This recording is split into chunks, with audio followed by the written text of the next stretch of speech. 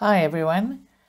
I did this mirror project. I bought this old mirror at a thrift store really cheaply, and it was a bit damaged, and it had this material sponge frame around the mirror which I didn't like. So I decided to pull everything apart and see whether I could mosaic it. It was quite fun. I mean, it was a bit damaged on the back, but basically with a bit of sandpapering, I managed to get it looking good. You can see I pulled everything apart, took the mirror out very carefully so that it didn't break, sanded everything down, and then I glued it back. I glued the backboard to the frame because mosaic's very heavy.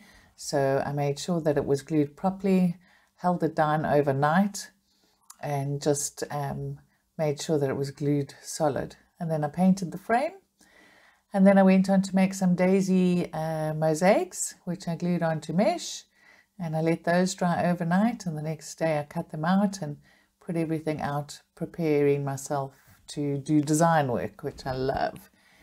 And then just played around with a couple of designs. I usually leave my designs overnight as well because by the next morning I sometimes don't like what I've done, and then I start again.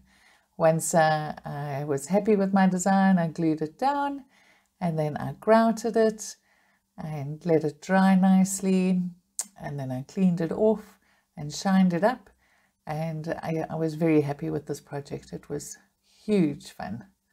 So I hope you enjoyed watching.